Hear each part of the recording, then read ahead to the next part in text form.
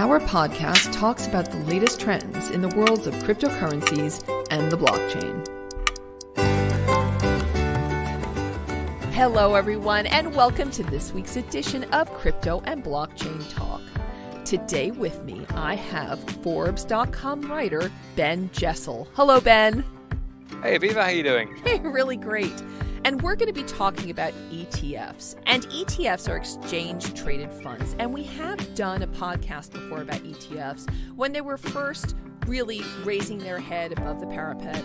And the SEC was considering crypto ETFs. Now, when we talk about crypto and blockchain, we, of course, and then we talk about ETFs, so crypto and blockchain and ETFs together. There are two things we're going to be discussing during this podcast. One of them are ETFs, which involve the use of cryptocurrencies. And the other topic is going to be ETFs, which are using blockchain. How does that feel, Ben? That's great. I think it's a great way to divide the world. Excellent, because everything else has been divided. Why not ETFs?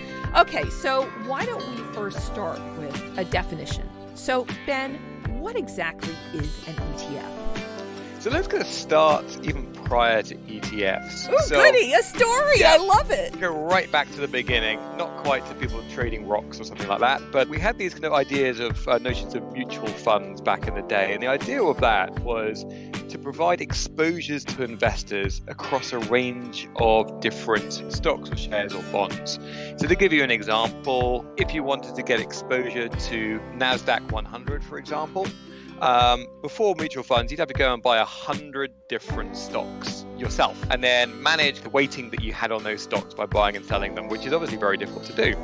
So mutual funds came along and said, look, we're going to actually have a manager that is going to pool everyone's money and then give you a fraction of that. So you don't have to invest in all of the stocks yourself. You just have to have an exposure to them, a synthetic exposure. Now, that was very successful, but the challenge you have with something like a mutual fund is it's quite expensive because you have a manager that is managing this exposure for you. And then also there were some challenges around getting out of the position of a mutual fund as well.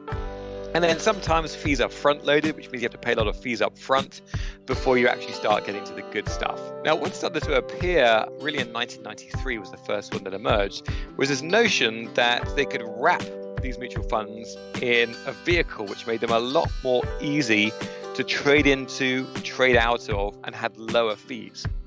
So the idea of an exchange-traded fund is that it actually does trade on a stock exchange, and the value of it, rather than being kind of calculated at the end of the day, could actually change intraday because you've got people trading in and out of it all the time. So more liquidity means that price is going to be more realistic at any point during the day. Now, the other thing that started to emerge around this time was the demise of what's called active investing. So the idea is that previously you had some mutual funds where you had a very well-paid investment manager who was stock picking effectively. And this is a type of mutual fund. Now, as it transpired, even despite these very well-paid investment managers, using their smarts to find the best stock, they actually underperform the stock market, and they've done for a while.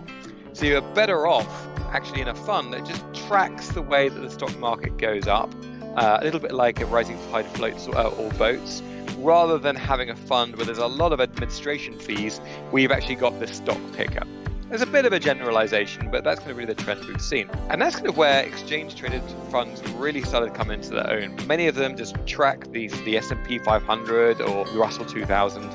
And then from that, we've just seen an explosion of investment, up from about $417 billion in 2015 to $4.6 trillion globally by last year. So that's nearly a tenfold increase over kind of 15 years. Whereas, mutual funds have gone up in terms of adoption, but nothing like that. Within each one of these, are they all made of securities, registered, approved securities? That's right, they are.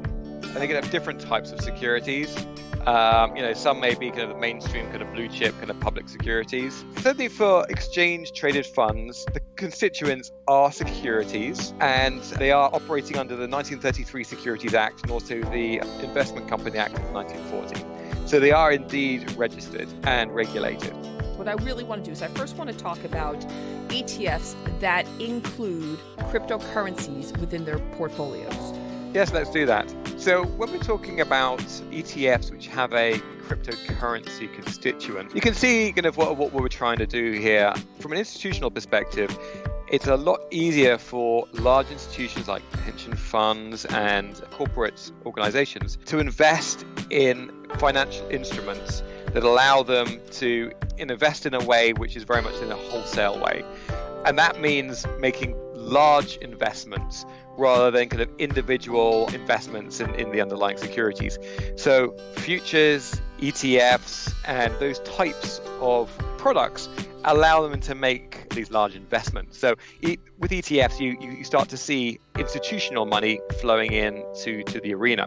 So that's kind of one of the reasons that ETFs that wrap cryptos are important in the industry, because it really signals the mainstream adoption by institutions rather than just kind of individuals or sort of fringe kind of VCs on the periphery. It also means that you can have a range of investments within that ETF that really kind of allows you to broaden your investment.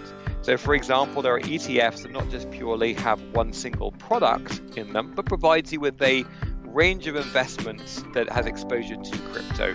So you could have an ETF that covers 30 different altcoins, for example. If one of those altcoins is unsuccessful, it's going to impact your portfolio, but it's not going to be the sole aspect that's going to affect your portfolio. It's going to be hedged in some kind of way. And that hedging part is actually very important as well, because it means that those that are in institutional finance can start hedging their risk by using these products as well. So it's quite important for crypto and also for the institutional users of crypto that these products do start to get invented and adopted. But crypto is so volatile, right?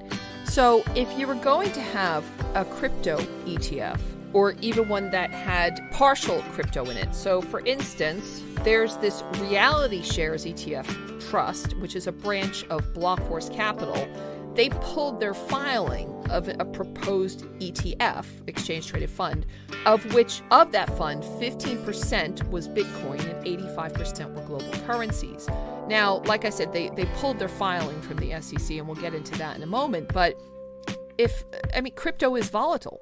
So why would somebody, if they had a choice between a regular ETF, which did not include any crypto products, versus a crypto ETF, and I do understand that anything that has to do with stocks, bonds, anything that's securities, or even unregistered securities, it's all a big gamble. I get that. But what would make somebody choose a crypto ETF over a non-crypto ETF? So I think what's interesting about crypto is that people are beginning to equate crypto with things like gold. You should have some element of gold in your portfolio. People are looking at crypto as the same kind of thing. You think? You really think that? Is that an age thing? Do you think that even I don't want to say the elderly, that sounds really mean. I don't know, people over a certain age think that, or is that a younger mindset? Who's equating gold and other commodities to crypto? So, for example, if you look at Grayscale Capital, that's an organization that allows you to embed Bitcoin in your pension fund. So, if you're going to look at the investment profile of a millennial versus someone who's about to retire, you see kind of earlier on, in your life, which I'm certainly not anymore, you see the risk that people have in terms of their risk appetite tends to be far higher earlier in their life than later in their life when they kind of need a little bit more liquidity in their portfolio. So you're seeing kind of people saying, well, Bitcoin is indeed volatile. It has been on an upward trajectory if you look year on year. Therefore, from a long-term perspective, if I was to invest in this, when I'm younger in my life, then potentially if you follow that trajectory, it could be worth something. So while there's volatility in the short term, longer term, potentially there could be this upward trajectory.